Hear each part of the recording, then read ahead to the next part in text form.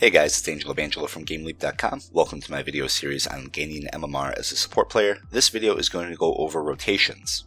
Now, obviously I'm sure you know what a rotation is in itself, but what does it really accomplish? What does it do? What does it kind of come down to on a more mechanical level in the game? If you ever play chess or checkers or any strategy game that relies on position, you're probably somewhat familiar with the idea of space and strengthening parts of the board. Well, if you think about Dota, it's kind of a similar thing. When you move a piece to another part of the board, you're strengthening that part of the board. But where the piece used to be is now weakened because it's no longer covering it. So you have to ask, when is it good to strengthen certain parts of the board in exchange for weakening other parts of the board? Or in this case, it's basically your lanes in Dota. Like, when would you rotate middle lane to strengthen your middle lane, but then you sacrifice the strength of your safe lane and leave your safe lane alone, solo versus the off lane? Your rotations for the most part are going to revolve around the power spikes of cores and the power spikes of other supports. The first hero that we'll look at when comparing power spikes is Lion. What's the difference between a level 1 Lion with Earth Spike or Hex and a level 2 Lion with Earth Spike and Hex? The difference is substantial. It's really astronomical. He becomes a completely different hero at level 2.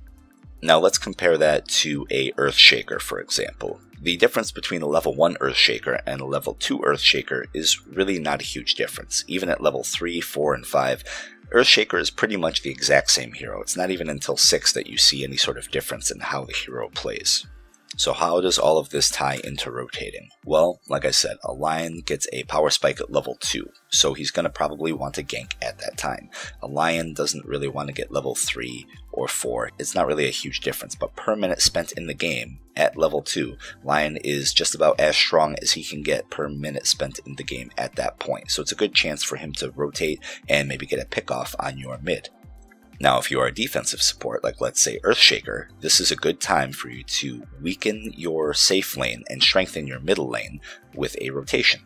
Earthshaker being a defensive support because he's very good at level 1, just like an Abaddon, who is pretty much the exact same hero at level 1 and level 25, because all he's used for is using a shield to take off things like Batrider Lasso. This is a great opportunity for you to stop a snowball from going.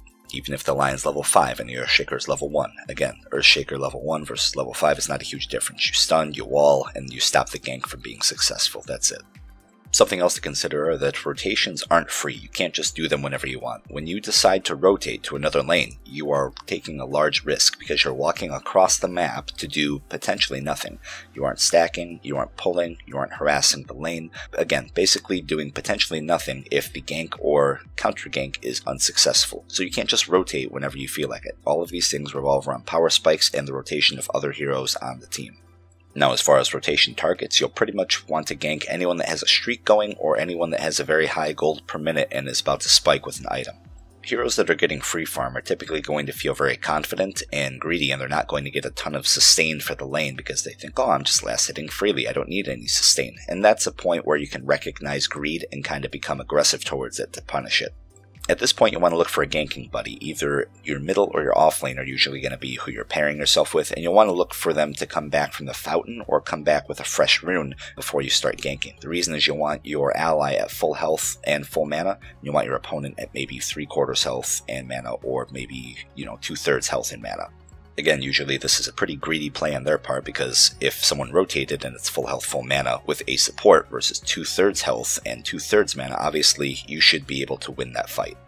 And on that subject, another tip that I can offer is that spreading your ganks out evenly throughout the map is going to be much more effective than picking on the exact same hero and killing him or her over and over and over. And that's about to do it for the video on rotations. I hope you guys enjoyed it. If you have any comments, constructive criticism, or suggestions, please drop them in the box below. And I will see you guys for the next video, which will be itemization for a support player.